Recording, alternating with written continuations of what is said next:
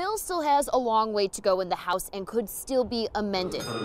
It is moving through committees in the Senate. Republicans believe this is needed to give Tennesseans more freedom, while Democrats say this is a threat to families. And in those states, you haven't really seen a problem. I understand here that there's a concern about what that would look like because it's never been here.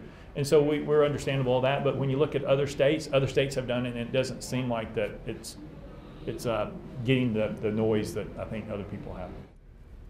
Nuts. Stupid. That's it.